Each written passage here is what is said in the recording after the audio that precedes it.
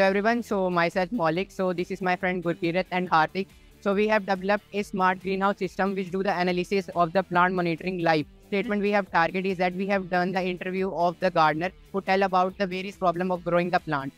So to overcome those problems, we have implemented the various sensors in which we are capturing the data live. Hi everyone, I'm Loveleen and this is Kartik and this is the Smart Pour. With Smart Pour, you don't have to worry about standing in long queues to get milk.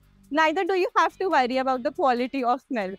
The Smart Pour uses advanced sensors to solve these problems. So in future, we plan on doing so by replacing the ultrasonic sensor with the keypad. Basically, here the waste will be segregated on the basis of wet, dry and metallic.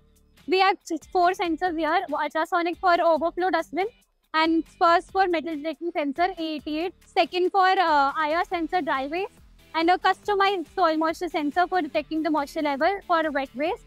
And basically, today's problem is that traditional methods of hand sorting are basically very inaccurate and without precision and can't be utilized in recycling opportunities. That's why we created this waste segregation thing.